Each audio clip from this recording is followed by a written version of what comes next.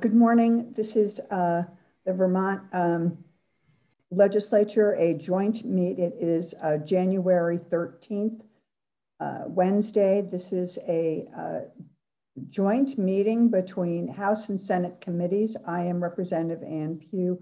I chair the House Human Services Committee, and our committee is joined by the House Healthcare Committee and as well as the Senate Health and Welfare Committee.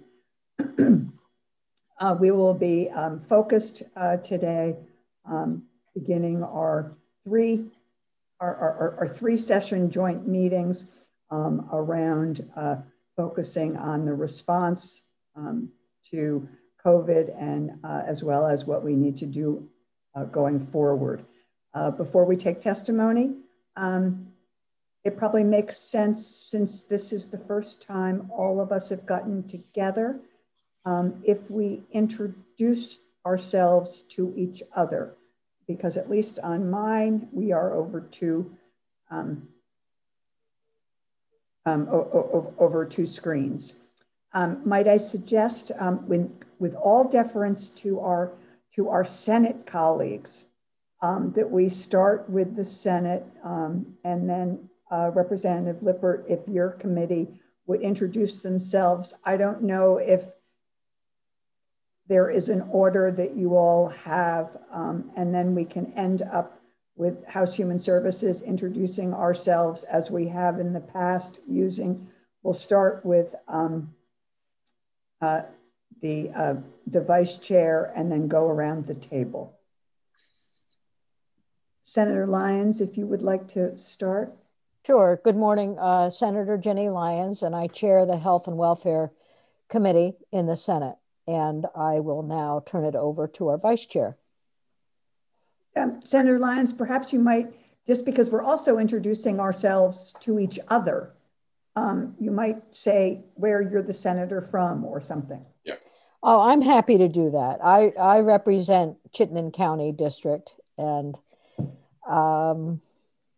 that's good. And if you would like further information, let me know. Thanks.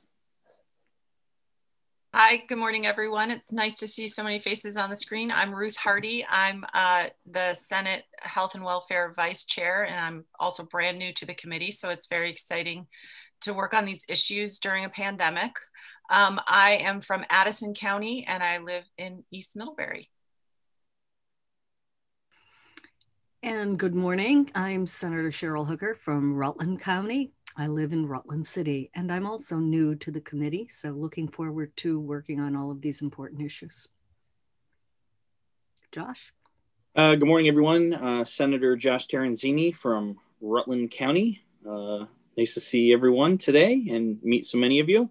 I am new to the Senate, and I look forward to working with my very talented committee, and I wish everyone a great day. Senator Terenzini, is your father in the House? Depends who's asking, Representative Pugh. But yes, he is. Yes, most of you know Representative Terenzini, who is my father. So, well, I have a soft spot for people who have connections to the House, such as Senator Hooker, who served in the House. Senator, Representative Pugh, we all have close connections. You have muted. You've gotten I'm muted. sorry. I didn't want to mute that comment. We all feel very connected to the House. Why, Representative, I was going to say Representative Pugh is becoming a bit of a family business for us Terenzinis. So great. Thank you for having me. Representative Lippert. Okay, was that everyone from the Senate committee? No, we're missing one more, please. I thought there was one other, actually. Yeah. I'm Senator Ann Cummings. I'm, other than the chair, the one returning member to the committee.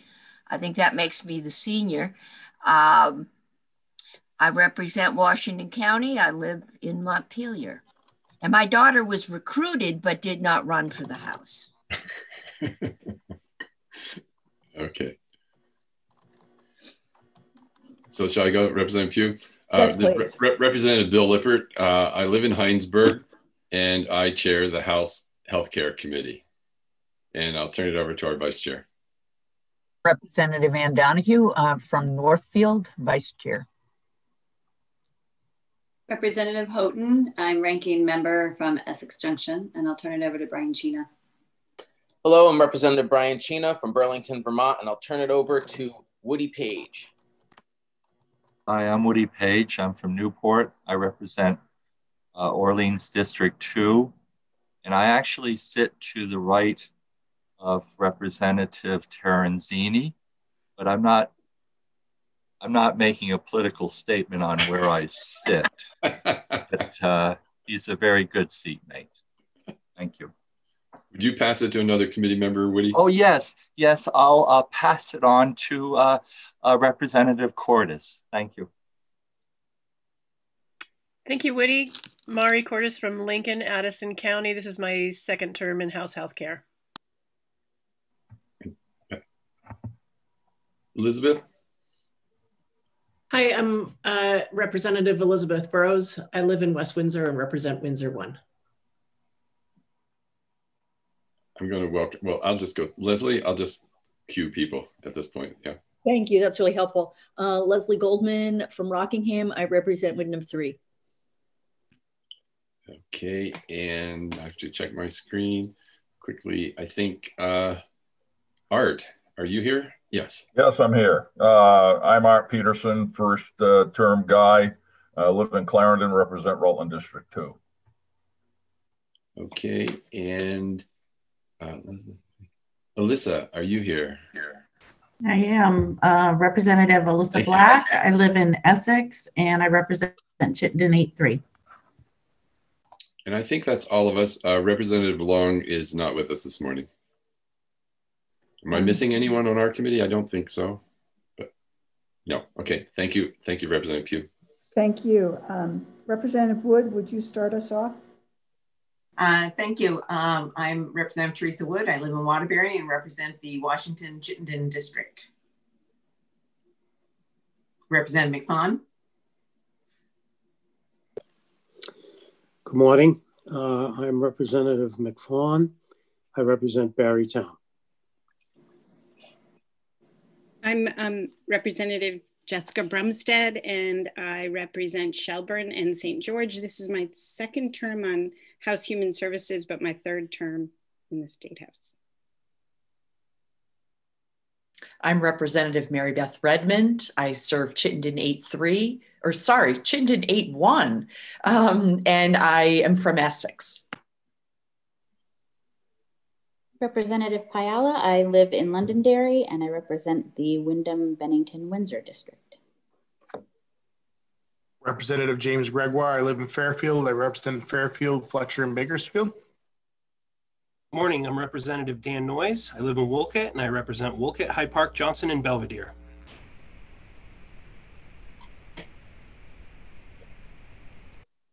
Representative Rosenquist, are you here? Carl Rosenquist, representing the town of Georgia. I'm sorry.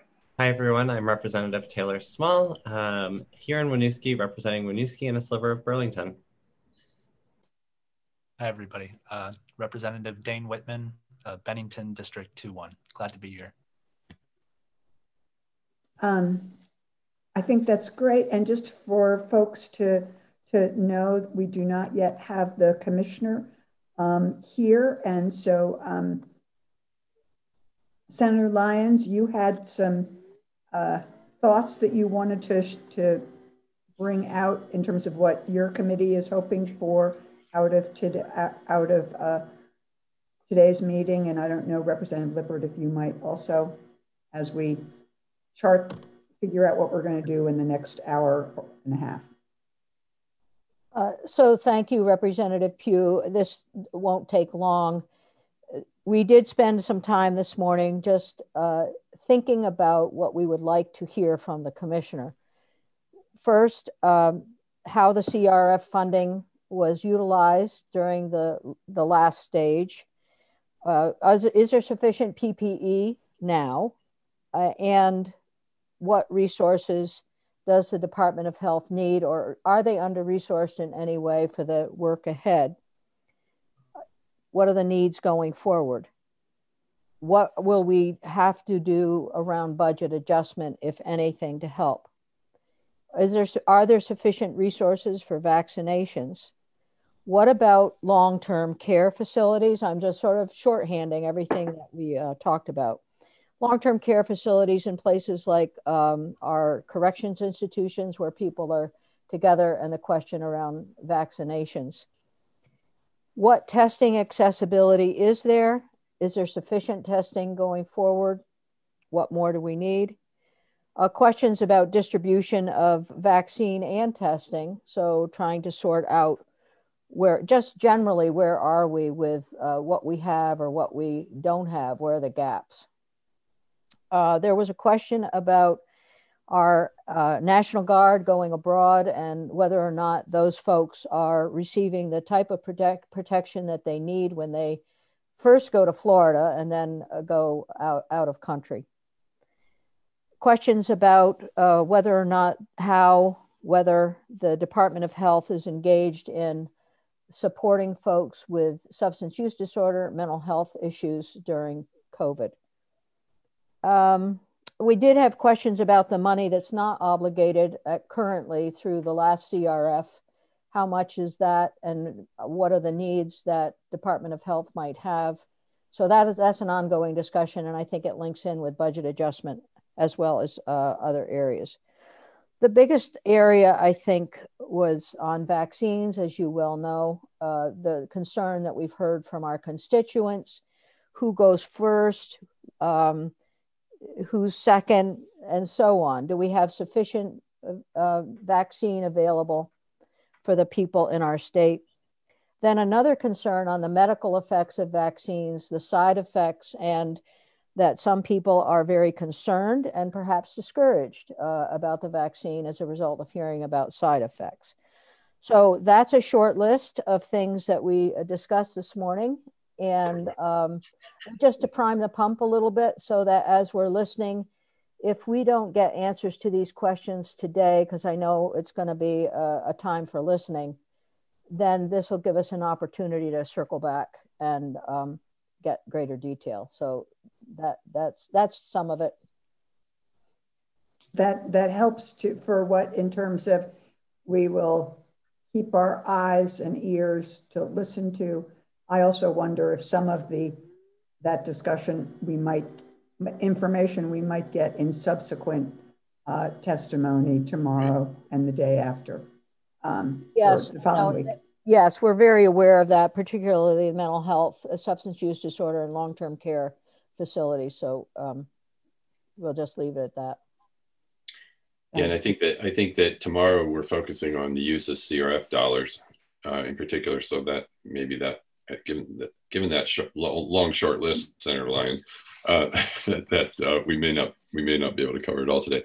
I would just say that we did not spend time particularly looking ahead in the way that your committee did, but I know that there are many questions that have been raised, or questions are being raised about who's in line next around the vaccine. And I think it would be helpful, from my point of view, for us to give the department a chance to explain how they are coming to their decision making and conclusions in terms of what they've done in terms of access to vaccines. I'm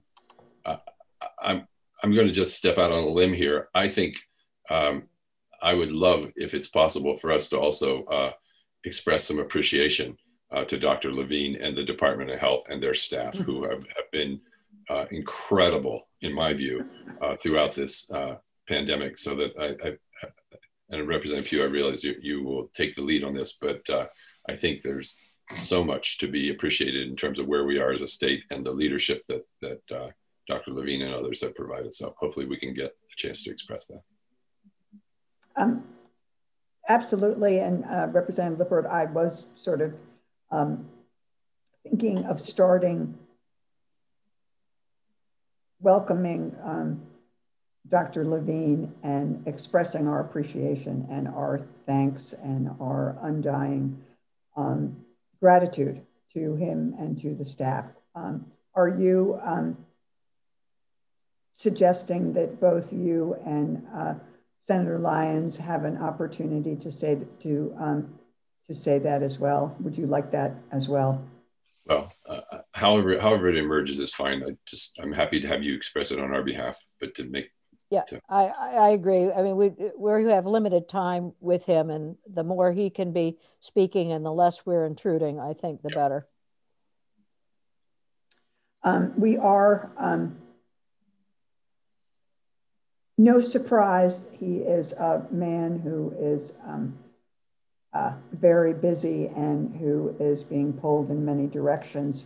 He is not yet come on board yet, so we have some more opportunity to have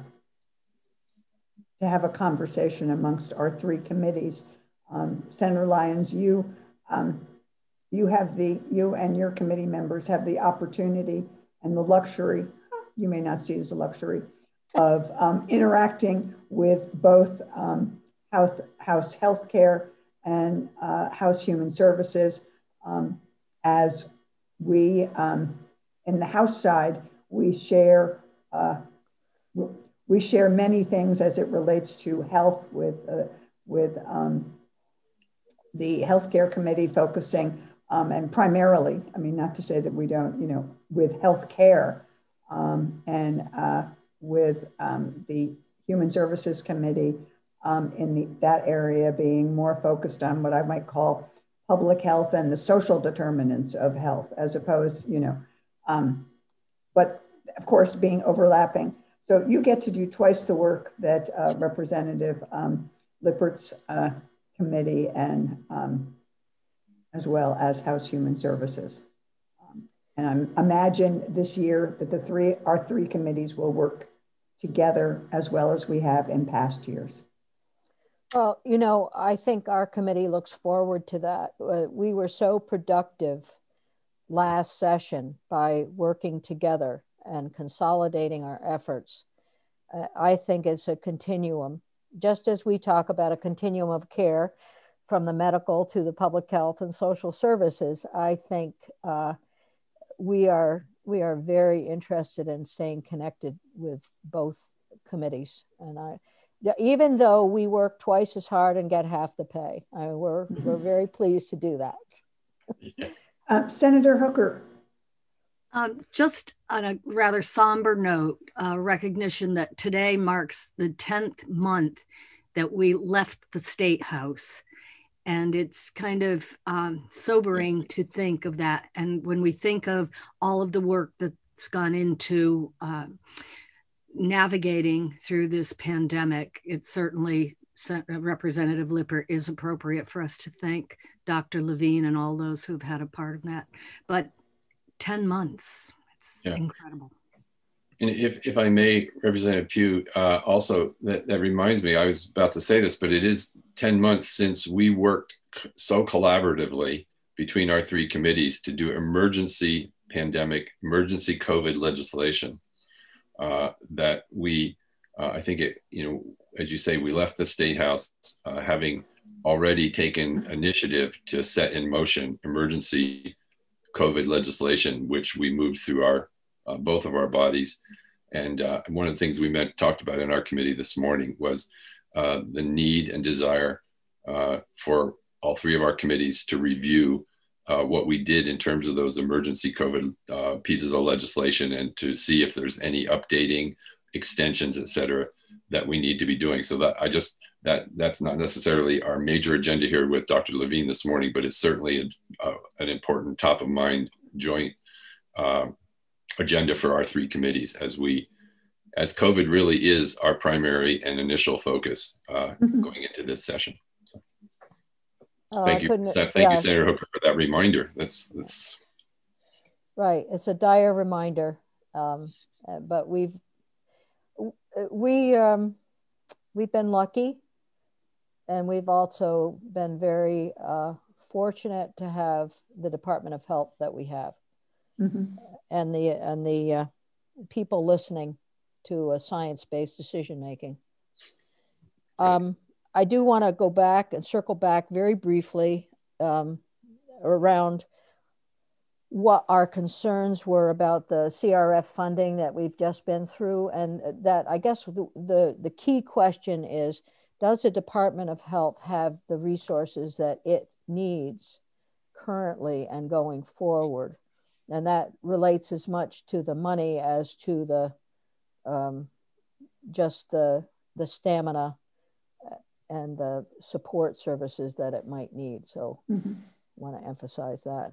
That was, I forget who made that recommendation. We have such a good group. They're all making great recommendations. So came from the whole committee. It sounds like a very important question to have the answer to. I might suggest that we ask it in a slightly different way, because you're in charge. Okay, and when I say that more in terms of what is it that you or a public health, a health department needs to adequately and sufficiently respond, and then we can ask what they have. I guess part of my it may be challenging to say you don't have enough.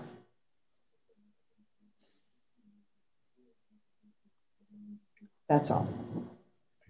And I'd just be curious as to, what would be the gold star? I mean, I think we have a gold star, but what would be the ideal set of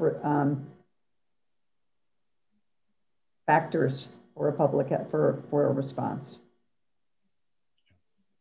Good. I'm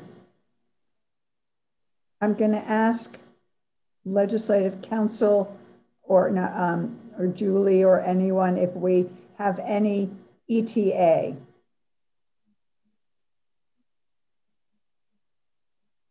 For Madam Chair, this is Julie. I'm checking with his assistant.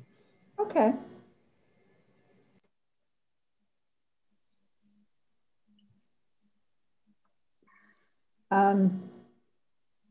I want to just make sure it is my understanding that if need be, and I don't know, we have this time until 12:30. That we went a little bit over 12. Some people I know have other commitments. And Representative Lippert is looking at me as if this is total news. Well, I'm being reminded if I had known it beforehand. Thank you. Well, and I also know, I think there was an early discussion about that, but it's frankly slipped my mind. Oh, Dr. Levine is currently in the governor's press conference. Okay, is it? I thought that was. Madam Chair, what I knew about was he was at a Chamber of Commerce meeting until 10:30 and then would be joining us. So news. Oh, no, Representative Cordes, I'm sorry. A mistake. Perhaps looking at something, I was like, oh my heavens, we're really having lots of press conferences now. It's Wednesday. There should be no press conferences on Wednesday. Right. Right. So can we, perhaps while we're waiting, just to recap what our plans are for tomorrow, and then I think we're together again next Wednesday, I believe. That what we've talked about today, and do you mind, Representative Pugh, if I just quickly go over that? I think that then tomorrow we really are focused more on the use and the impact of the CRF dollars that we allocated last year. I think we're going to start tomorrow are we starting at 9 tomorrow? Is that my memory? Is that correct? Yep, we're starting at 9 tomorrow, and we have a very extensive list of folks testifying. Right, but we're going to start with the Agency of Human Services and Sarah Clark, who's their Chief Financial Officer, or Chief COO. I'm not sure what her actual title is. Am I correct? We'll be hearing from her, and then other constituent groups. Yep. So just to remind folks that, and I'll say this again tomorrow morning, but this is a very packed agenda. We're all going to want to hear much more than we're getting. And there's Commissioner Levine is in the waiting room, and I'm going to, there he comes. Okay. Fabulous. Good morning, Commissioner. Oh. Good morning. Good morning. Welcome and thank you. Thank you for being here. Commissioner, as you are aware, you are testifying in front of 3 committees. We are trying to be somewhat respectful of your time and not asking you to say the same thing to 3 different committees. So you are testifying in front of Senate Health and Welfare, House Human Services, and House Healthcare. Today I get to be the facilitator, and Senator Lyons and Representative Lippert will jump in when I make a huge mistake or things like that, or miss something.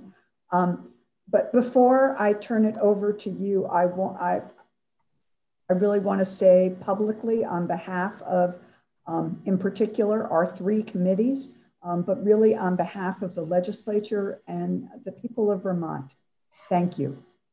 Thank you, thank your staff, thank your calmness, your focus on science, what your team has put together has challenging over the past 10 months. We were reminded that this is 10 months that we have been in this place, and what you have spearheaded, what you have been the lead on in terms of moving this state, in terms of addressing and dealing with this pandemic is nothing short of incredible. The results, even though they're the results in comparison to what the rest of the country is, I think speaks to you and the leadership that you have provided and the incredible work that your staff has done, leaving their existing jobs to really focus on this. So thank you very much, Commissioner. Well, thank you for the kind words. I wish we could just put the check mark in the box and say we're moving on to the next item and talk about the things we used to talk about with your committees, but we'll get there. We have a ways to go. In communicating with Julie Tucker, it sounded like the emphasis you'd like me to take this morning is very much in the vaccine arena. Is that totally correct, or are there other things you want me to preface the vaccine discussion with regarding anything? We probably have an agenda that would take 3 weeks. In terms of some specifics, yes, vaccines, the vaccine rollout, is there enough? How you're making the decisions and perhaps the differences in who is getting them in terms of issues of equity is of course issue. But then there is, everything from what does the health department, or what does a health department need? What do you need in order to respond, for the state to respond sufficiently to this, whether it's in terms of PPE, whether it's in terms of vaccines, whether it's in terms of testing. So there's all of that kind of piece. And this is your first opportunity to share with us the response. And I'm going to look to Senator Lyons and Representative Lippert if they wanted to add. Listen, I thank you, Dr. Levine, for being here, but I'm not interested in adding at this point. I think there's enough on that plate. So I just look forward to hearing what the commissioner has to say. Yeah, let me second that. Again, welcome, Dr. Levine, and let's start with what Representative Pugh has outlined, and then I'm sure we'll be able to pick up things from there. Sure. And in terms of time allotment, I'm not going to get carried away and talk for hours, but how much time I should talk versus the Q&A portion of this. I almost want to say talk as long as you want. I'm looking at Senator Lyons and Representative Lippert, but we could spend 3 hours with questions. And I think on some level, what we need is information first. Okay. And we have, just to let you know, I don't know what you have, we have until 12:30 if need be. I don't know what your time constraint is. Yeah, I was listed as 12:15 on my schedule. Okay. Okay. That works. So that works for us. Thank you. Okay. So I'll have a few slides that I'll bring in later on if I can actually finesse the sharing part. Doesn't always work well, but let me do without slides for the beginning. I'll talk a little bit about where we are right now, before we get to vaccine, where we are right now in the pandemic. Why is it different now than it was before? And how do we get back to where we felt more comfortable? So I think everybody's aware that if you just watch any news network in the morning, it's just shocking what's going on around the country. 4,000 plus deaths yesterday, setting a new record. Hospitalizations every day, setting a new record. Numbers of cases, obviously, setting new records. And using the color red, which is sort of what the maps usually look like on the COVID tracking kind of websites, the country is a sea of red. And then you have this little island in there called Vermont, which sometimes looks orange, sometimes looks yellow or green in the past, but markedly different than the rest of the country. And even if you look at the New England region, our numbers of cases are certainly surging ahead. Our numbers of hospitalizations, especially in the southern New England states, are doing really horrendously, where their system is actually being stretched to capacity. And deaths, variable, but certainly not a pleasant statistic anywhere. I have to say that Vermont has joined that movement, but in a much lesser way, which is great. But certainly, we're not used to the numbers of deaths we've been having in our state. And yesterday at the press conference, I mentioned that we are now at a new high in hospitalizations, though we're nowhere near close to threatening the capacity of our healthcare system or feeling uncomfortable about where we are at that point. So everybody knows we spent the majority of 2020 contending with this new novel virus, but in a pretty good place when it came to our numbers of new cases on a daily or weekly basis, our percent positivity of our tests, and certainly our hospitalizations and deaths were almost negligible.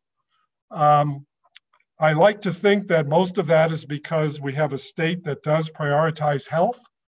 Its citizens prioritize health. We always rank number 1 or 2 or 3 in the different metrics that people use to say who's the healthiest state in the country. It's a good place to start when you start encountering a pandemic, to have a population who believes in all of that. And then the cooperation and collaboration and compliance of everybody in Vermont has been of an estimable help in us getting to where we've gotten to. In addition, we continue to, but always began with the premise that this virus is like a little bit of natural selection. It chooses the most vulnerable. And if you let it get into the most vulnerable populations, you will have very bad outcomes. So we tried from the start to protect our elders, those in congregate living situations. We had very restrictive visitation policies. We had policies that regarded testing in those facilities, how to deal with new admissions and quarantine in those facilities. We created, unfortunately, a fair amount of mental health issue on the part of those living there, as well as those who wanted to visit them. But we protected and preserved life, for sure. I won't spend a lot of time on what we've done in terms of how we got to the stay home, stay safe, and then how we opened up the economy and the various sectors in our state over the course of the year, except to say that it was done only after a sufficient degree of viral suppression had occurred. And then when it was done very slowly and deliberately and in a phased pattern, so that we always could have one incubation period of virus, which is 14 days, to watch what the impact of our previous move was before we moved to the next move. And I think that was very, very critical as part of that effort. So that's sort of a summary of where we were through most of the year.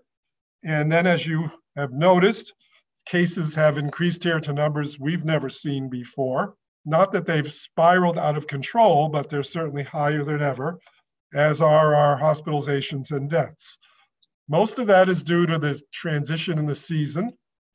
We're now indoors more, naturally, and it would make people want to congregate together more in unhealthy ways because they can't be spread out like they might be out of doors. We also had several major holidays, starting with Halloween, Thanksgiving, Christmas, and New Year's Eve, all of which have their own independent impact on the case rates that we've seen. We also have this phenomena called pandemic fatigue, which is real and it's apparent and it's understandable. And it takes a lot of rallying to get people back into a rhythm where they can appreciate that again and hold on just a little bit longer, so to speak. So that's very, very important. But I want people to understand a little bit about the strategies we've used during 2021 and the latter part of 2020 that were different than what we did in March and April, where we shut down the state and had a stay home, stay safe posture. Now we feel very confident we can be, as it's sometimes termed, more surgical, more strategic in our approach. We had data that supported putting the travel map on pause and markedly not enforcing, but trying to get people to abide by our quarantine criteria, because we knew travel was a big, big threat to the health of our state. We also knew that even modest sized gatherings were a huge contributor and would become even a more vibrant contributor with the holidays to disease in Vermont. Those are the two things we prioritized as we began to look at how to manage ourselves in this critical time period.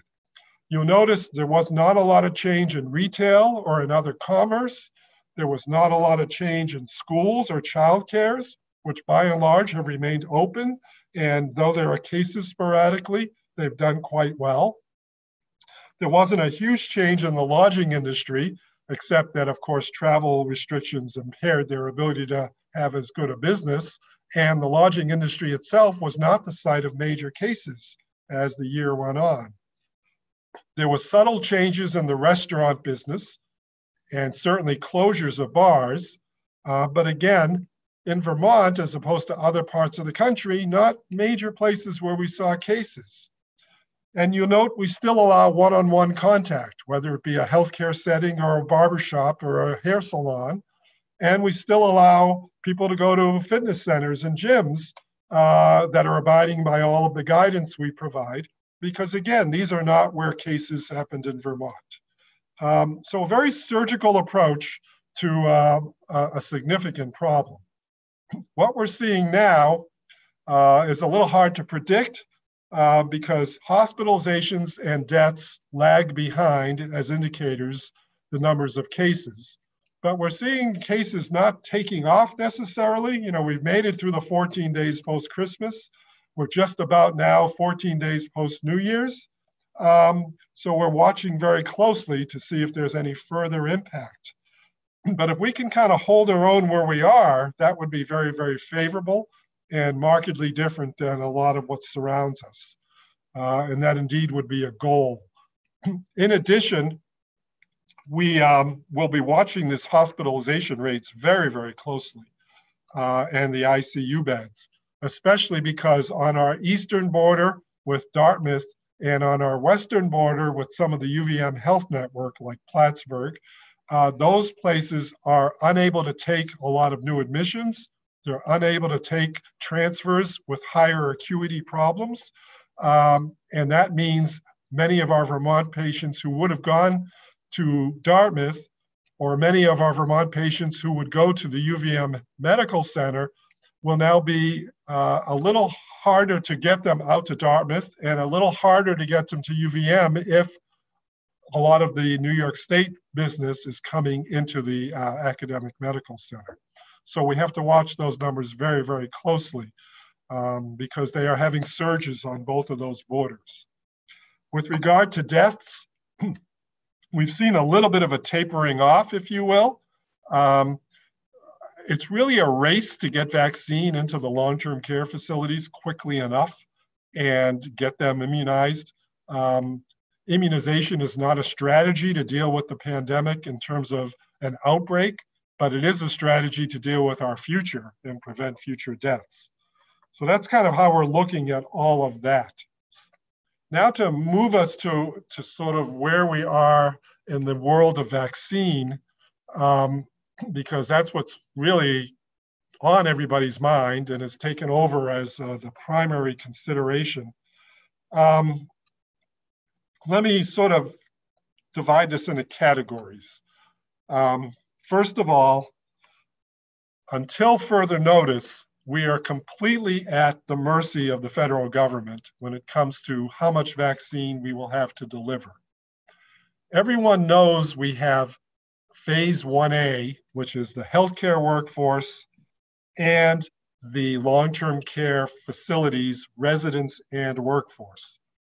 We anticipate by the end of the month, all of those will be taken care of. And in some parts of the state, the healthcare workforce is actually taken care of already. The long-term care facilities were part of a federal pharmacy partnership that every state but West Virginia entered into. And we're working our best to move that faster, but it wasn't designed to be as nimble and fast as we would have designed it. So it's taking a little longer to get through those facilities. 3 pharmacy chains at work all have their own skilled nursing facilities, assisted living, and residential care facilities to get through for 2 doses of vaccine. They're using the Pfizer, which requires the most strict storage requirements. That process is taking longer than we are comfortable with.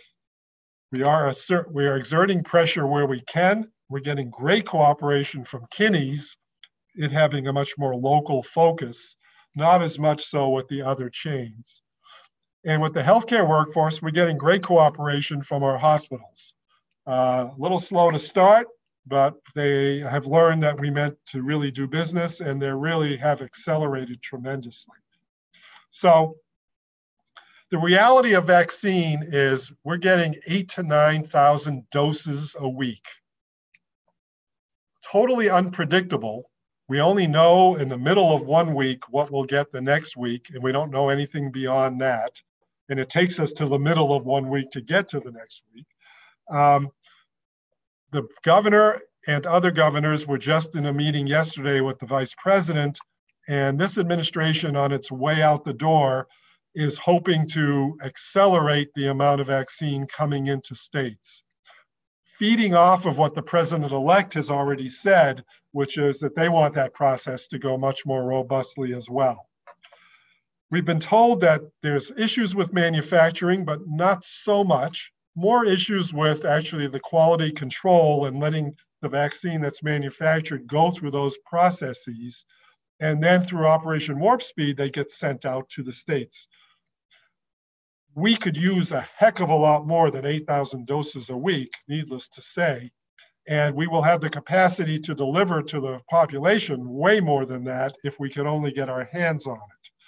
So allocation to the states is a core fundamental problem. The current administration has indicated that they will actually reward states that are getting vaccine into people's arms faster. And we are one of those states. Based on the CDC ratings, we're the second state with only Alaska ahead of us. Based on other metrics, we're in the top 7 states for numbers of doses that came into the state being delivered to people.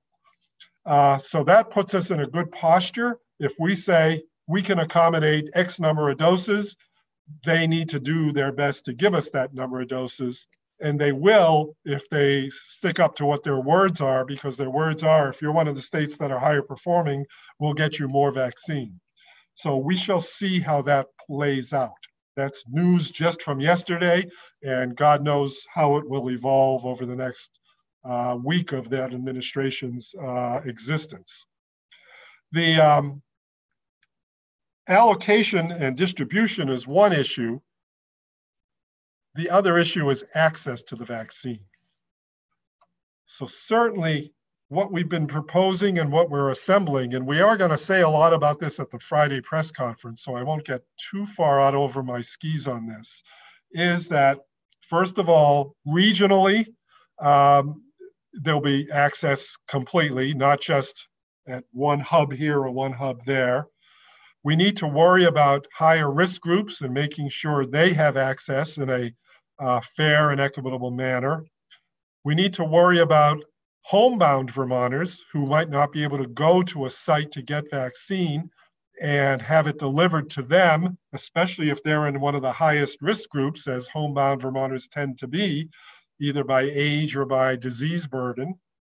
And then we need to worry about those populations that have not fared as well with the virus, who we need to actually provide equitable access to, like the BIPOC population. And the BIPOC population is interesting because it's actually a bifurcated population. There's, if I could call it, the more traditional BIPOC population, which I would regard as African American, Hispanic, and indigenous people in Vermont. And then there's the New American, as they're called. I'm not sure I like that term, but that population, which tends to be younger, skews on the younger end. So by our traditional metrics of who's going to do worse with the virus, well, being older, sicker people, they're not going to qualify into that metric like the more traditional population would. And we need to take that into consideration because they're just as important. And as we know from some of the outbreaks around the state, they have suffered disproportionately from the virus thus far. So all of that is being taken into account, if I may put it that way. The variables are federal, as I mentioned, their manufacturer level, their number of platforms that vaccines are prepared with. Right now we have Pfizer and Moderna. People are really getting optimistic about several other platforms getting approval end of January or into February. Some of them may have actually been part of the Operation Warp Speed, where they've already been provided with funds by the federal government to have manufactured something that they never knew would come to fruition or not. So there'll be a little bit of a supply already available. And then the other variable would be uptake by the population. And I get asked even now, how many people are refusing to take the vaccine? Don't have a really good handle on those stats this early in the game. We know that people in long-term care facilities are taking it at high rates if the consent process can be gotten through quickly enough. because many of them are not in a position to provide that consent, so it needs to be family members. We know that the staff at long-term care is not so great. We know that healthcare workers in general, surveys have shown early in the game 50% uptake, more recent surveys 70 to 80%. Herd immunity is supposed to be somewhere between 70 and 90%. Nobody actually knows with this new virus. So, and we hear regionally different estimates of the percent of the healthcare workforce that's taken the vaccine.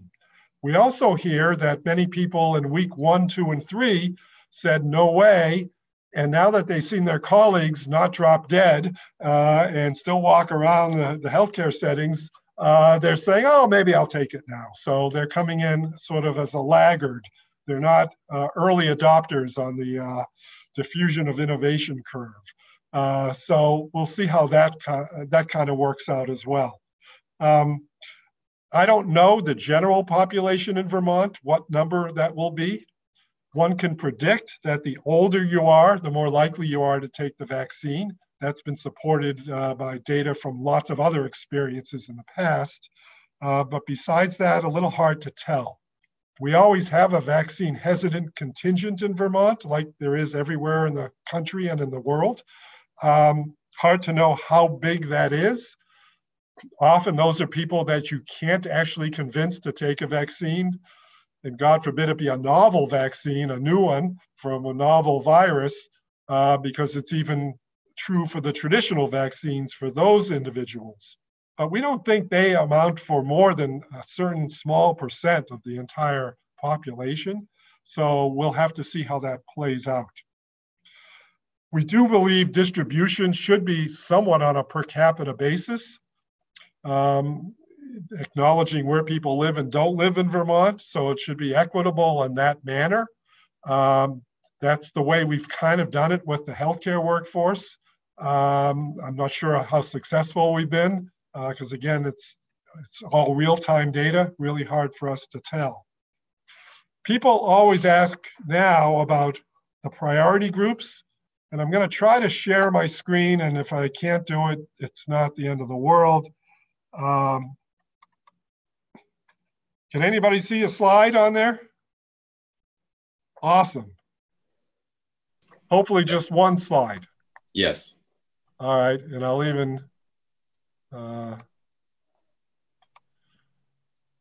so some of this you've heard at press conferences. Now, did I just change things? Yes. How's that? Back to that slide. Okay, perfect. We have 3 priorities in Vermont. And I would love to say that all 3 could be accomplished concurrently without compromising one for the other. Priority 1, which I'm going to say first, is having less cases of COVID that lead to less hospitalizations and that lead to less deaths. So in a nutshell, priority 1 is saving lives, preventing more Vermonters from dying from this virus. Priority 2, and you're going to sense that I'm putting these in an order, but please don't accept this as a rank order. Priority 2 is keeping our kids in in-person instruction in school. And where they aren't yet in in-person instruction, making sure they get to that point. Because we know how much our educational system, our kids have suffered in both hybrid environments and in worse. And priority 3 is, of course, an economic priority to keep our economy thriving and reopen as much of the business world as we can and have it go back to the way it once was, non-pandemic time. All I'm going to say is our North Star right now is saving lives. And we're not mincing words about that at all. We're not saying that schools and teachers and workforces and businesses aren't important. We're just saying the preservation of life is what we've all chosen. And when I say we all, this is from the governor down, and this is not just the Vermont Department of Health, that we've all chosen as our North Star right now. So if you look at this slide, you'll see that every age band of 5 years has a case fatality rate associated with it. Case fatality rate means of all the people who get COVID in that age range, how many are dying? You can obviously see that the majority of deaths from COVID in our state occur in people over age 65. And certainly the older you get, the higher the risk gets. It's pretty clear from the data that if you're under age 65 and certainly under age 60, you have, I will say negligible, but that doesn't do justice to people who have had a poor outcome, but a negligible, statistically speaking, risk of dying. So that data has informed us tremendously about our approach to the virus. Looked at another way, in terms of a heat map, you can see on the left March and on the right where we are now for dates. All the deaths again are occurring in those age brackets in these very peak times of the introduction of the pandemic and now the sort of surge that's happened worldwide and certainly nationwide and region-wide. It doesn't mean you have no risk if you're younger of dying, but you can see that the majority of our deaths have been in those older age brackets. And certainly 70% of our deaths have been in older people who are in long-term care facilities as well. Many of them not necessarily so sick that you would say that they were ready to die in their life cycle, but they succumbed at a time of an outbreak. The purpose of this slide is to show that it's essentially somewhere between 35 and 50,000 people in each of those 5-year age bands. No matter what age you look at in the state of Vermont, that's how it breaks down. What it means is if you have a strategy of vaccinating everybody over 65 first to prevent deaths, you're already in the ballpark of 125,000 people. Now, having said that, some of them are in long-term care, but really there's only about 6,000 people total across long-term care settings. So that's negligible when you're looking at 125,000. So most of that 125,000 hasn't actually been taken care of yet. This slide just shows a little bit about who's high risk and what high risk means. So if you're high risk, which generally means age or having a chronic condition, which I'll get to in a second, you have a big chance to have a longer illness, a more severe illness, an illness associated with hospitalization, or God forbid, an illness associated with eventual death and succumbing to the disease. Probably something everybody kind of knew, but there's data to support that as well. And then lastly, today, we have the CDC with its advisory committee on immunization practice. And then in Vermont, we have our own advisory committee on immunization that's making suggestions to us all. They're looking at these chronic health conditions that are called high risk. A high risk health condition means if you have that condition and you get COVID, number one, you're probably more likely to get COVID because you had the condition. But number two, you're more likely to have a severe case of COVID. And obviously a severe case means hospitalization and or death. So most of these make a lot of sense. Emphysema, COPD, heart disease, kidney disease, cancer, or some other chronic immunosuppressing illness or set of medications, like for an organ transplant, something like that. Nobody's going to argue with any of those, but also on this list from the CDC is obesity and severe or morbid obesity. If you start saying we're going to vaccinate just obese people, that's way too much of the Vermont population. And God forbid, if you were in another state, it's really way too much of the population. So there's questions if that should remain on the list. Likewise, smoking as a poor choice in lifestyle habits, but should that remain on the list compared to some of these other diseases. Pregnancy obviously would only involve a small number of people at any one time in Vermont. You know, we don't have that many births per year. That's one of our problems in Vermont, actually. But at the same time, pregnancy is now recognized as a higher risk condition. And the OBGYN world is doing a lot of shared decision-making with pregnant women, but it's erring on the side of vaccination more often than not. So let's see. A few other issues on vaccine. And so I presented, you know, this kind of data to you to show you why everything we've been messaging to date is talking about people who are older and people who have high-risk conditions as the priority populations. If we do nothing else right with our vaccine protocols, we need to reach these populations sooner than later if we want less people dying in Vermont. So preservation of life is key. Just a couple other points to make. Phase 1A, of course, is the healthcare workers and long-term cares. The strategy is what I just said. That still leaves a lot of Vermonters who haven't yet received vaccines, so we will discuss those in a minute. How long will those priority phases take to get through? Well, we do the math. If we got 125,000 people who are older, we have maybe another 100,000 who are younger than that, but have some of those high risk conditions. And you're getting 9,000 doses of vaccine a week. It's going to be shorts time by the time you get to the next population. I don't believe that's going to be the way it plays out, because I do have optimism about these other vaccines being approved. And I have optimism about the federal government revving up its rate of distribution and allocation of vaccine. But I'm just giving you the math as if it were today. That's a lot of weeks.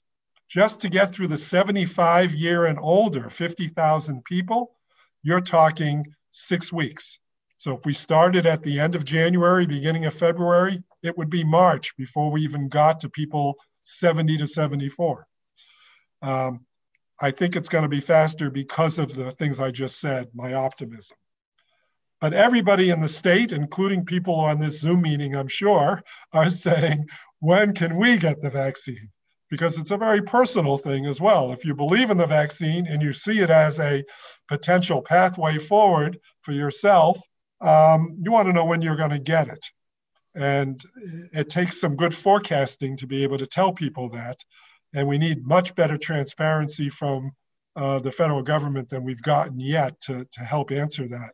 But you can tell that many of the we's are going to be not in the groups I just presented, and that's going to be many months down the road. Why should I trust the vaccine? Number one, because even though Operation Warp Speed is a cool Star Trek kind of thing, and I'm a Star Trekker person, I won't call myself a Trekkie. The fact of the matter is, the vaccine was not developed at warp speed, cutting corners, not paying attention to quality and performance measures, not gathering the right data, not looking at outcomes over a period of time. We can trust the vaccine. It's also a new platform, these two that are out, the messenger RNA platform. People are scared of that because it's never been used for another infectious disease. But it's not the first experience the scientific world has had with mRNA, and it won't be the last. And some of the other vaccine platforms actually are older technology, if I could call it that. And how will the vaccine impact getting back to normal? Here's where I always talk about the dual pathway. The fact that we have a vaccination pathway that hopefully gets us closer to herd immunity sometime in the future, but it's going to be many, many months of masking, distancing, avoiding crowds, etc. All the guidance that you've been given ad nauseum is going to continue to be given well into the summer, possibly till the early fall, maybe later fall. We can't really pin it down just yet, but certainly for the winter and spring right now, unless we continue to do all of that, people are going to get sick from COVID because there's going to still be enough virus around. I truly believe what many pundits have said, every infection prevented does help lead to health and economic recovery. It's just so clear. And look where we were in the summertime last year. We really had done a great job of preventing a lot of infections. And though nobody on this call would say Vermont was economically where it always had been and on the uptick, we certainly weren't as bad as things could have gotten. And when you look at some of the metrics that Commissioner Pichek and others in the financial world gather, we're one of the top states actually for getting back to a certain percent of our prior economic activity. It was in the 80s%, which is actually as good as it gets in this country. And when you compare us to that actually said, we're just reopening. We don't care about the public health guidance. We're just going to reopen because we're sick and tired of this pandemic. They have not necessarily done better. They've done worse because they've had a significant public health crisis concurrent with trying to get out of their economic crisis. What does it take to achieve herd immunity? I've mentioned already the level being maybe in the 80s or 90% range. How long it's going to take is up for grabs, but depending again on vaccine allocation, we have a dashboard that you should start to get familiar with because it's going to give you a good handle on how close we're getting to that goal right on the first page of that dashboard. It's also going to depend on vaccine platforms and uptake, as I've already alluded to. I'll stop sharing right now and just make a few more comments. So you've heard our priorities, you've seen the data, you understand there's a dashboard. Another question is, why aren't we going strictly by CDC? Well, I'm not announcing exactly where we're going because we're going to announce that Friday, but let's do a hypothetical here. CDC and its current guidance lumps together, get everybody old done, get everybody with chronic disease done, do the so-called frontline essential workers, however you define that.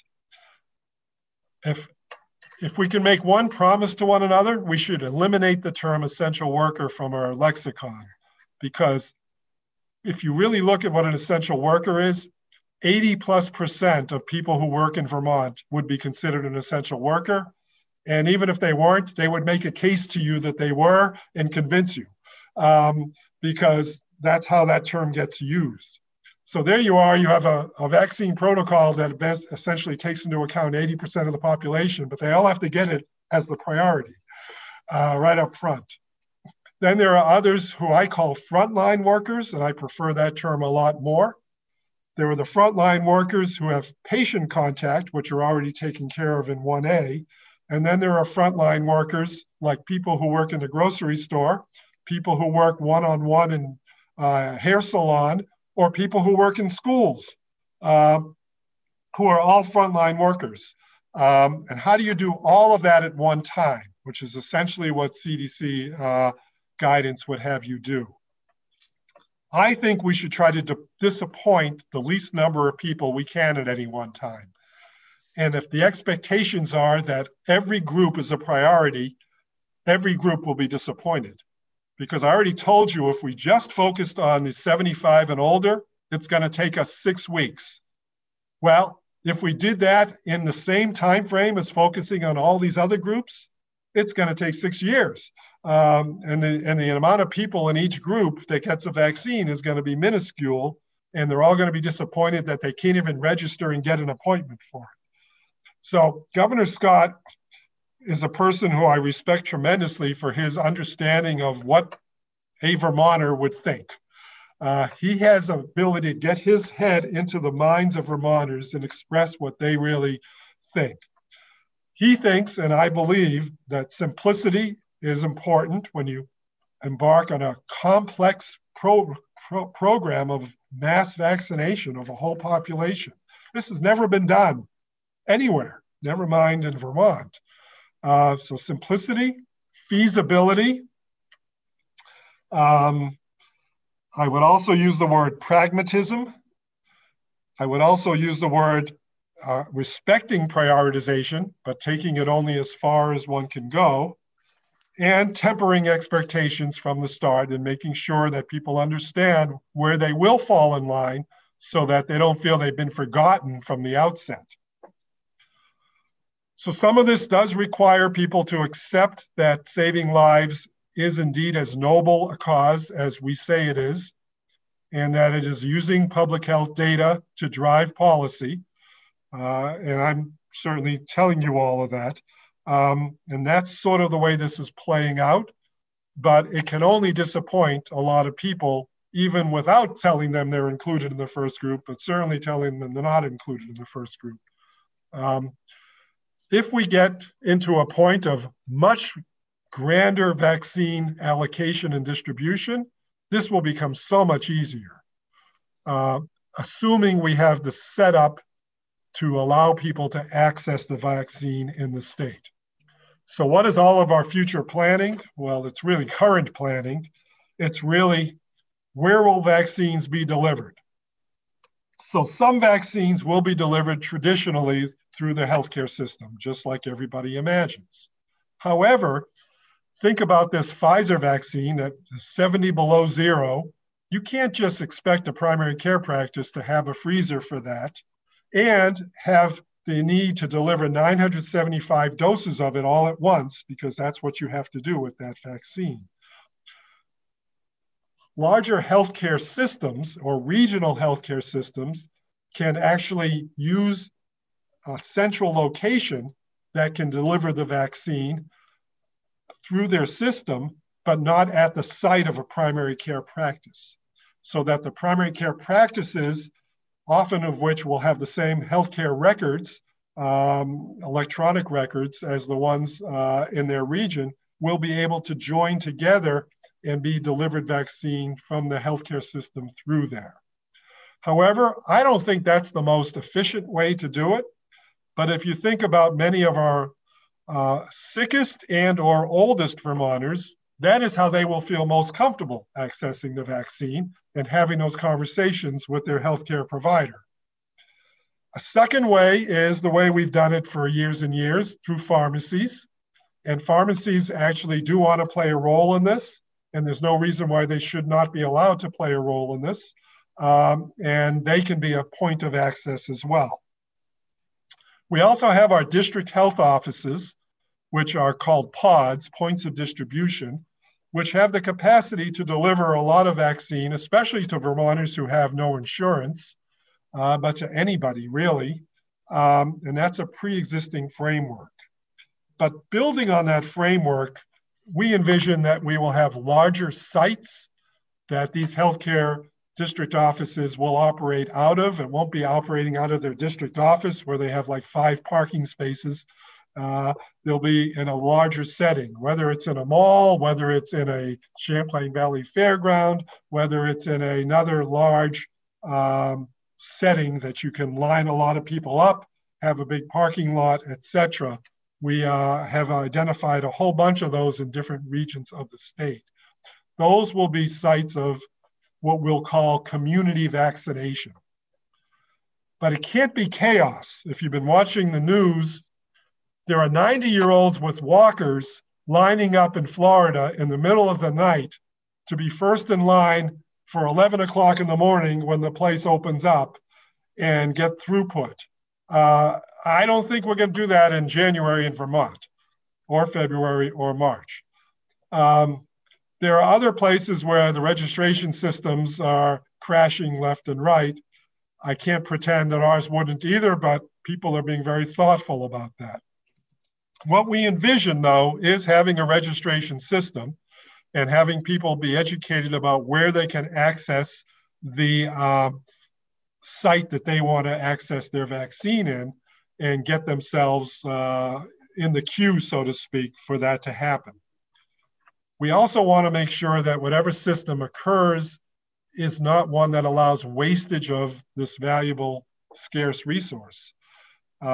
People are already asking, well, some of the hospitals are running out of healthcare workers to vaccinate.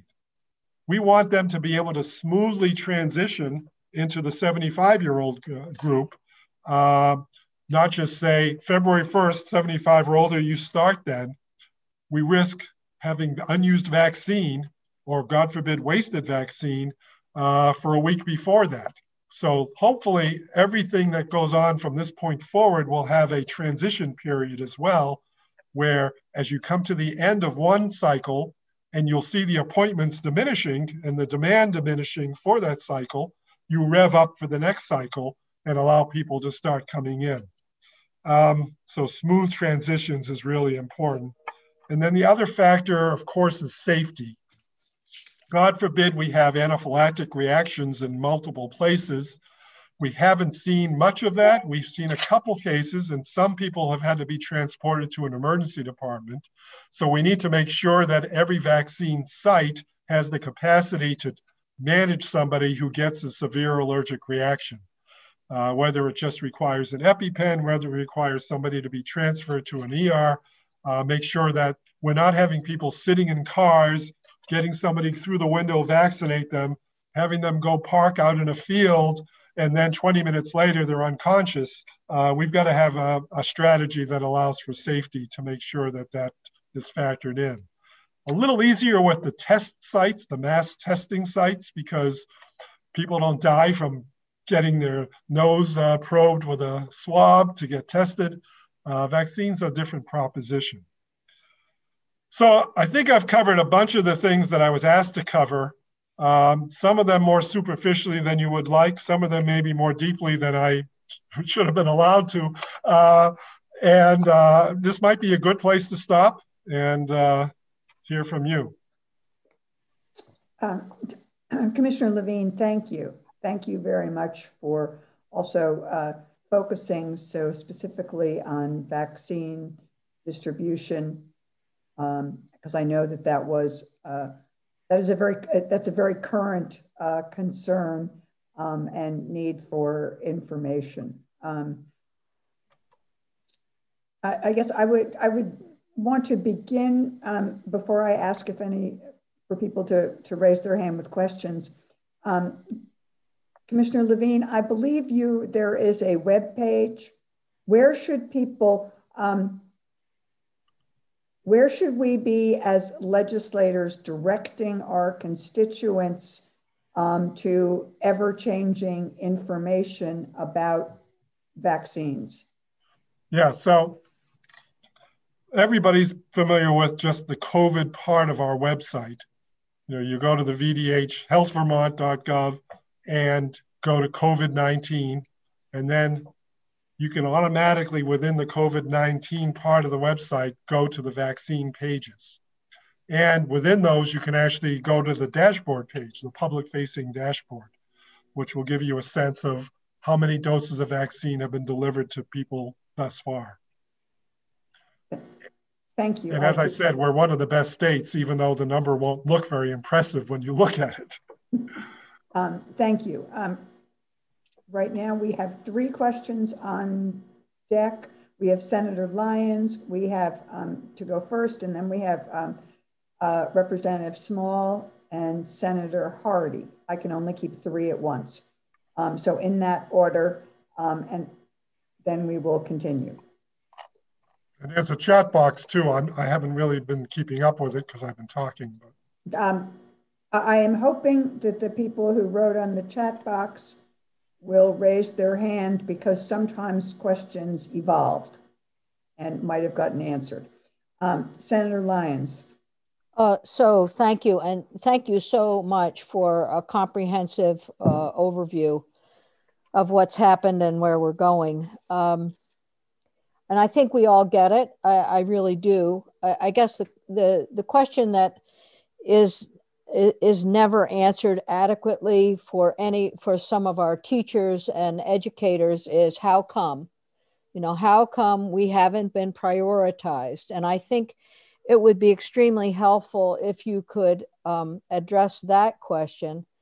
And then the other question I have is I hear the comment about staff needs and needing folks who are available to do testing or vaccinations or other services. So if you could address each of those, that would be extremely helpful. Thank you.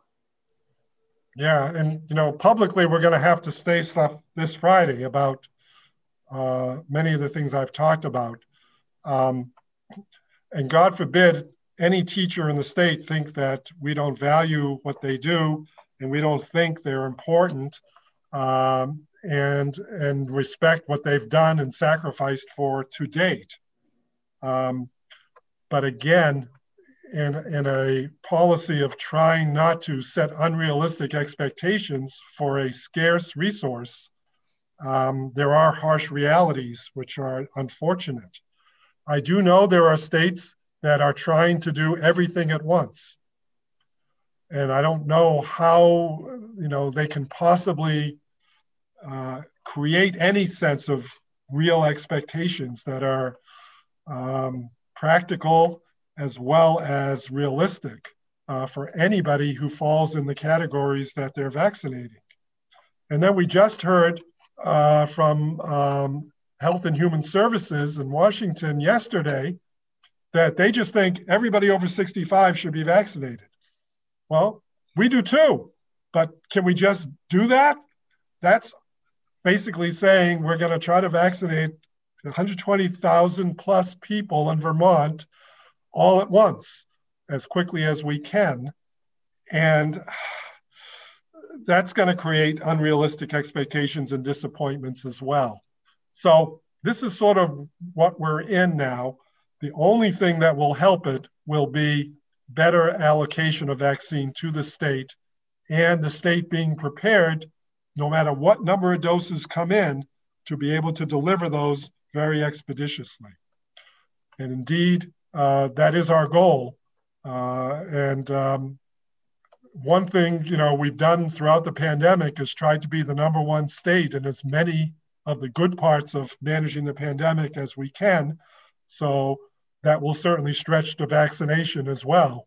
We want to be up there in the top states that are doing a good job doing this, so that people who are teachers or in other frontline work will appreciate that maybe we'll get to them faster than anyone would have imagined.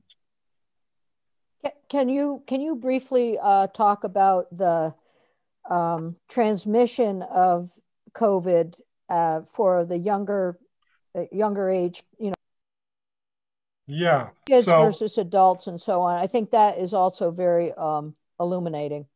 It is very illuminating. So, we spent a lot of time and worked in a very multi-component team that had pediatricians, pediatric infectious disease, public health, school nurses,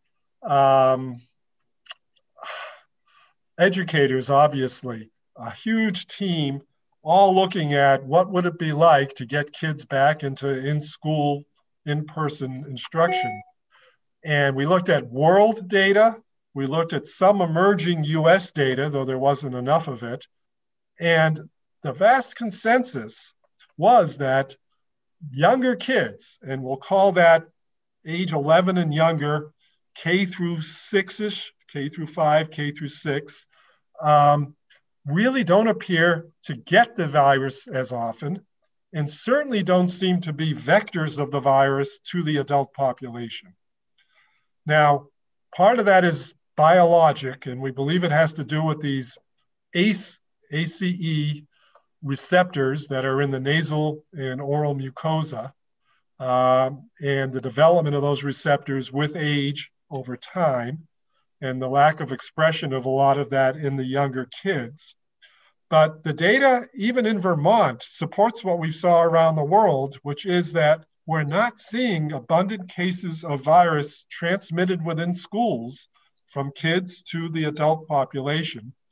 More often, we're seeing either a kid with a case acquired in their household where there were other cases, or an adult who works in the school becoming a case and having to go home and isolate because, like anybody who goes to any work site, they happen to bring it to the school.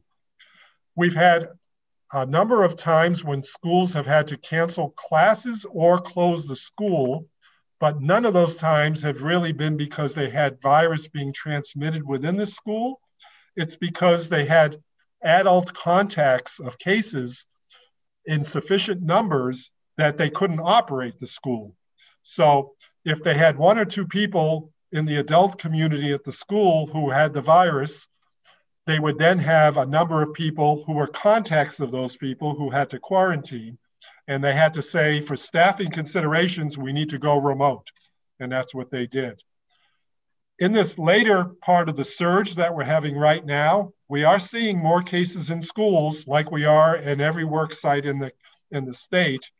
But even those are, again, a couple cases here, a couple cases there, a student here, an adult there, and they're not causing major trauma, if I could say, with what's going on in the school in terms of keeping the kids in the kind of learning environment that they've been in.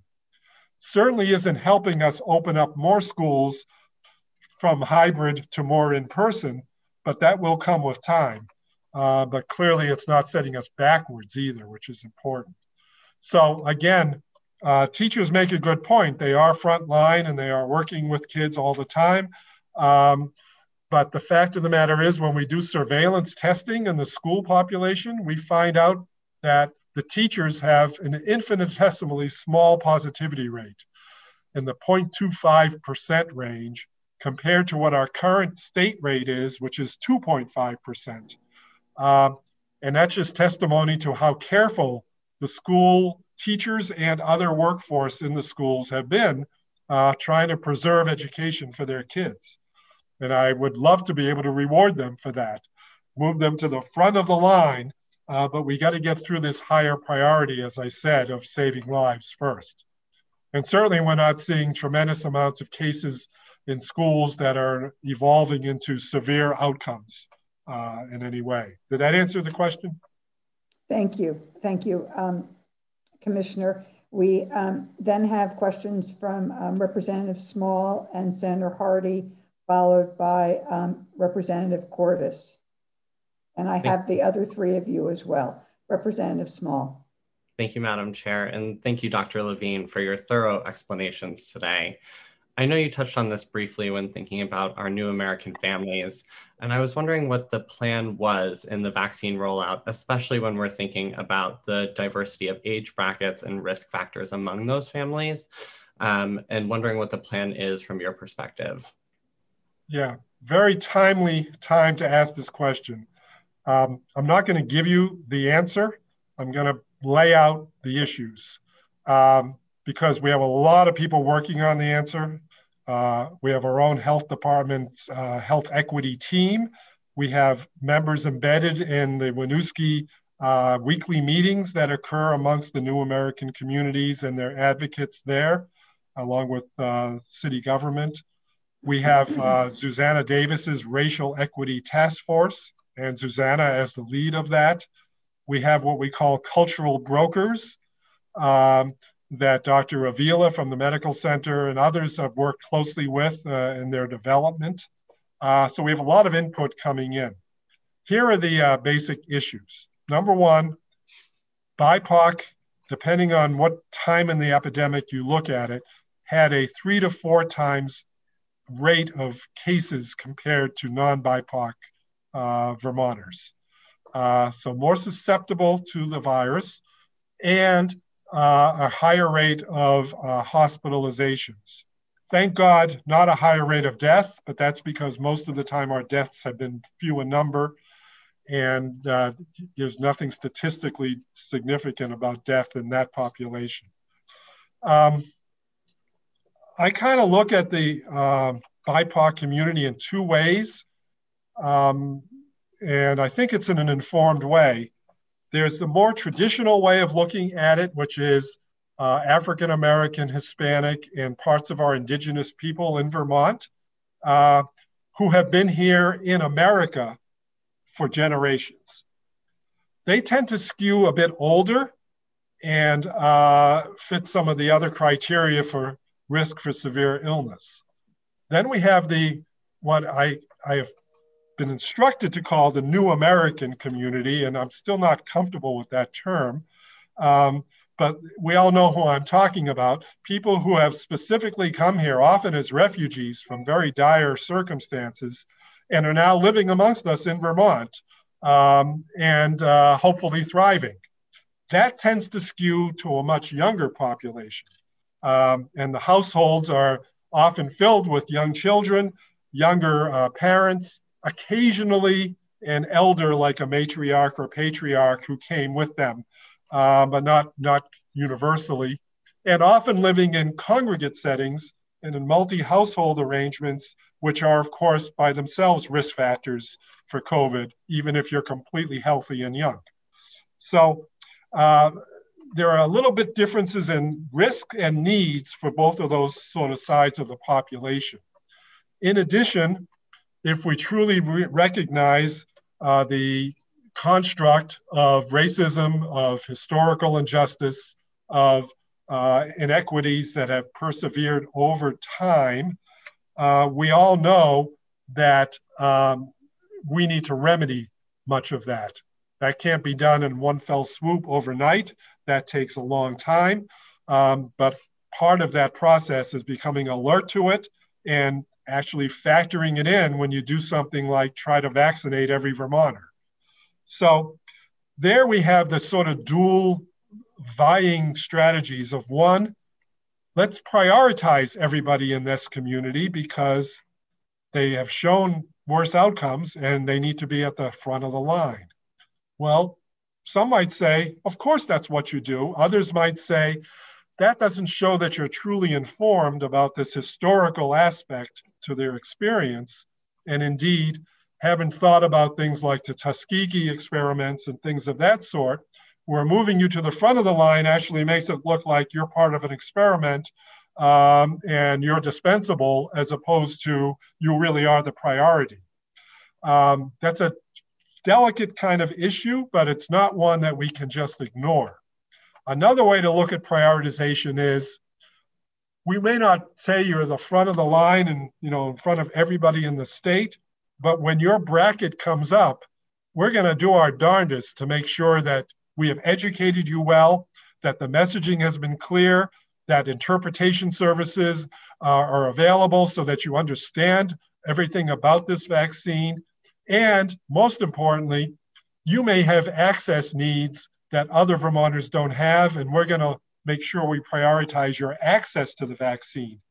So that may mean setting up a clinic in a place that actually you can access and don't have to drive somewhere to, and you don't even have a car, or a place where you don't have to take mass transit to and put yourself at more risk for being with other people who could give you COVID. So everything I've just thrown at you is being looked at as part of a big picture. And I can't tell you the final pathway of how it's going to look, but I'm hoping this week that we will actually arrive at that. But I wanted you to be sensitive to all the things we're trying to be sensitive to, all the data, all the aspects of history, and all the aspects of what their current reality is, lived reality. So that's where we are with BIPOC. And there's no way we cannot assign some sense of priority to the population. That's just a matter of how we do it and how we fulfill the expectations that we should fulfill. I hope that answered your question. Thank you.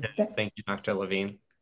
Thank you, Dr. Levine. And we have Senator Hardy, and after Senator Hardy, we have 4 more people, and we have, give or take, about 15 minutes. So Senator Harvey, then Representative Cordes, Representative McFawn, Representative Patterson, and Senator Hooker. Thank you, Representative Pugh. And thank you, Dr. Levine. It's really good to see you.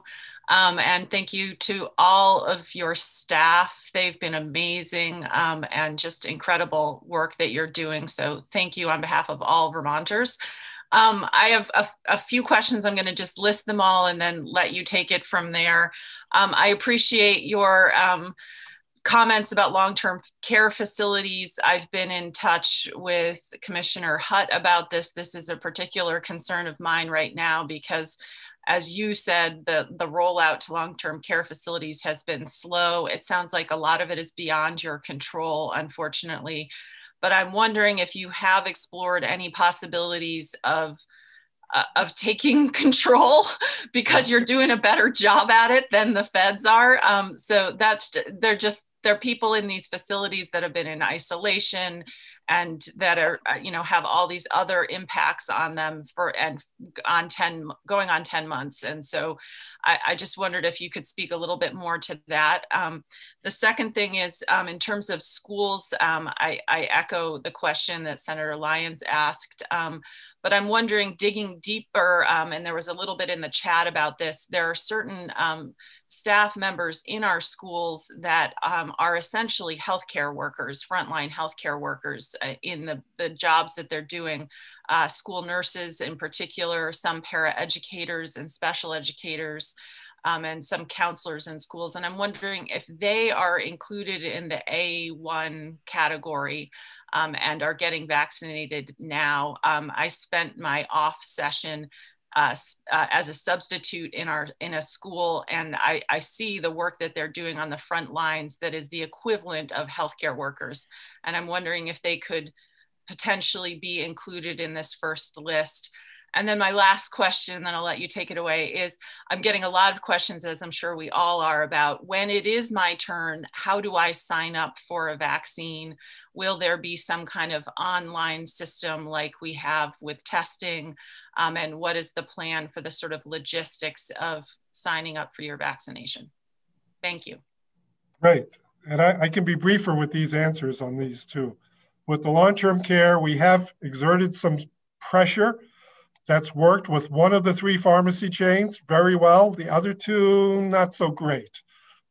We've explored having some of our hospital systems deliver some of the vaccine, and they've had some enthusiasm. The problem is we don't want to screw up the entire system because the way the vaccine comes into the state as part of this federal pharmacy program is pretty programmed. And we don't want to disrupt it in a way that will interrupt second doses or will interrupt even getting the first doses to the right places that haven't gotten them yet. Because these pharmacies have schedules set up over the ensuing weeks. It's just we'd like them to speed up those schedules. So we have not abandoned looking at it, but we are being more cautious because of the fact we don't want to screw it up. Second thing about the schools, school nurses were clearly in 1A. 1A, we've tried to message the fact that it's patient-facing. Now, I know that that can be interpreted broadly too, because I've heard from plenty of teachers, even my daughter, who is in another state, but has cleaned up her share of vomitus on the floor and on a student's clothes in the 2nd grade. So does that make her a healthcare worker? Most people in their own businesses and whatever don't have to go to that extreme and do that, but teachers do. You mentioned paraeducators who may be exposed to a higher risk population as well. Right now, the definition is not included in healthcare workers. We've tried to be fairly strict and specific about that. Patient-facing, and patient being truly a patient, not a sporadic kid who gets sick and comes to school ill. I know that's not going to be super popular, but that's kind of how the line has had to be drawn just to be effective in messaging how that works. Thirdly, there's going to be a registration system, and the date for that is later this month. I won't give you a precise date because then I'd have to be held to it, and I'm not part of the ADS part of government. They will hold themselves to the date, but that will have a very simple program because there's going to be some questions that have to be asked that allow people to know if they should just go get their vaccine or if there's some steps in between in terms of getting a physician's decision-making involved allergy issues, things of that sort. There'll be the basic demographic stuff they have to input, which will be very straightforward. And then there'll be, depending on where they are in the state, where their options are for getting the vaccine and where appointments are for those options. We know that some of the people who are in the older age strata will probably want to use the telephone more than the technology. Not to be totally stereotypical about this, because there's plenty that are well-versed, but we know from other systems that experience tells that many will want to use the telephone. So we're going to have a apparatus, and we're already contracting with other firms to make sure that that's available as well. So if people need help with registration, they can just do that. They have to still know that it's time for them to do it though. And that's going to be, you know, through the press conferences, through mass media, through social media. There'll be a lot of ways to let the population know that their turn is up, whether it's an age-based or another basis. So I'm hoping that will go smoothly. I've never seen anything in the IT world go as smoothly as it was advertised, so I make no promises. But at the same time, a lot of good effort is going into this, and we'll need to have some faith. Thank you. I just hope that if you're not able to vaccinate people in school buildings, that you are cautious about your plans to try to get all the students back into the school buildings. I think that's going to be really tough if you're not able to do more vaccinations for our teachers and frontline workers in schools. Yeah. And just to make one other quick point, I think you're all aware, but the two vaccines that we're using right now, the cutoff age is 16 and 18. So we're not even able to vaccinate the students that the teachers are concerned about because we don't have a vaccine that's been authorized for use in the child population yet. I'm hoping that will change, but so far that's what it is. We now have about 10 minutes left. So Representative Cordes, followed by hopefully Representative McFawn and Representative Peterson and Senator Hooker. Might I suggest that those of you at the end that you put your question in the chat, and we'll then send it to him if we don't have time. Representative Cordes. Thank you. And Commissioner, it's good to see you speaking as a healthcare colleague and a legislator. Senator Hardy asked my question about the frontline educators that work closely with kids toileting, etc. So my next question is a comment and maybe a consideration for us legislators in that we may be able to help with this issue. I volunteered at UVM Medical Center to assist with immunizing people and was told that I couldn't because it would be putting me in overtime. So I would like to advocate for the ranks of volunteers. I don't need to get paid for it. I would like to be able to get my colleagues who are licensed and skilled at offering immunizations and working with the state to help get the shots in arms, so to speak, as quickly as possible. And indeed, we have this entire entity called the Medical Reserve Corps, the MRC, where a number of people have come forward already and had that same thought. I think we're integrating that into our planning process, but I'm going to have to check in on that later today during our vaccine meeting. But wonderful suggestion. And I agree, there's plenty of people that want to volunteer. They don't want to get paid to be part of the vaccination force. Thank you.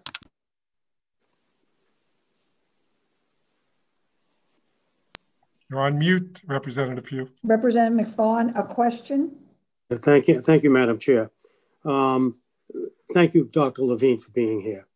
The question is, if staff in the healthcare and long-term care facilities are refusing the vaccine, how are the patients and residents of those facilities being protected against the virus until they develop sufficient immunity? That's question one. Question two is, you're getting 8,000 to 9,000 doses a week.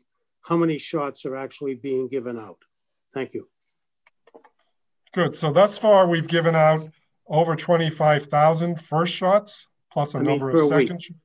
Yeah, I know. I'm just saying, yeah, total 25,000 over several weeks. I believe, I'm not sure I can give you the number per week. I can give you the percentage of the vaccine that came into the state, how much we delivered to people. And the highest number we have was last week, which was 58%. Now you may go, well, gee, can't you do better than that?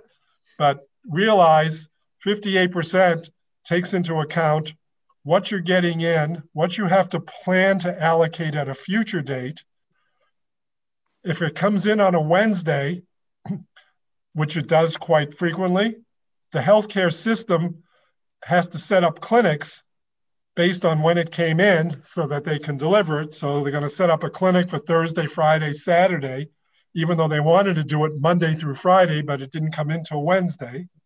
Then you've got the pharmacy partners who have scheduled their long-term cares out for 3 weeks and have them sort of rationed in a way so they have enough vaccine for all of them. 58% is actually remarkable if you look at it from the way I've just described. That was going to be very different than the subsequent phases where we're no longer dependent on the federal pharmacy partnership.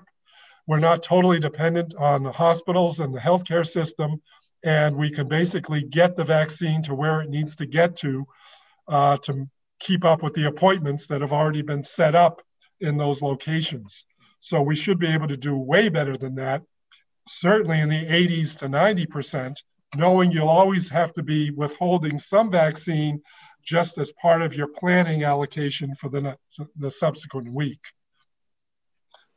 It also gets complicated when it comes to second doses, but I won't even burden you with that right now. With regard to your first question, the long-term cares are totally dependent on everybody who works there doing everything they're supposed to do in terms of masking and being in society respectful of all the public health guidance. Obviously, they can't distance from the patients they're working with, but they can do the distancing in their community. So the best thing we can do for the long-term care facilities or for your corner grocery store or anywhere else is to reduce the amount of virus in our communities right now.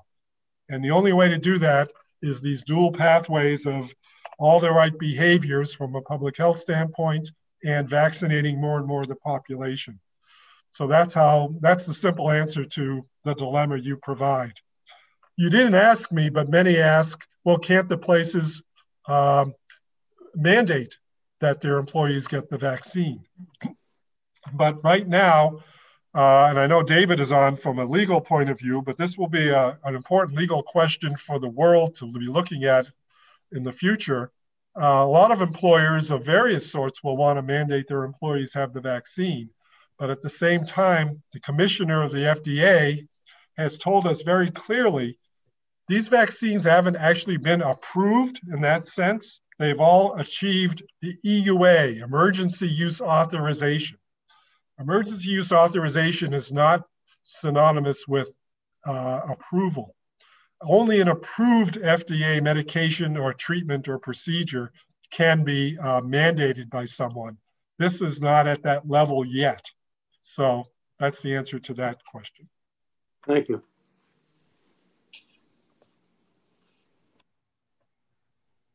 Thank you. Representative Patterson and then Senator Hooker.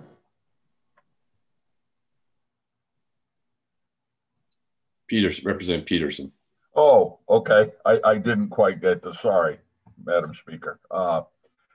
Thank you very much, Dr. Levine, for a very informative presentation. You mentioned that we would get, or we're getting 8,000 to 9,000 doses a week, and you said we could do way better than that, or we could use way more than that. How many doses could we distribute right now if it's more than the 8,000 to 9,000? Yeah, that's a challenge because we don't yet have these community sites officially set up yet. That will be another week or so. So I don't want to get ahead of that. But clearly the hospitals have already told us in many cases that they could administer more than they've been getting right now because they're getting it on a per capita basis as well. And many of them have exhausted the healthcare workforce so they can actually move into the 75-year-old band pretty quickly. So, you know, I would certainly say that would be in the thousands of doses across the state.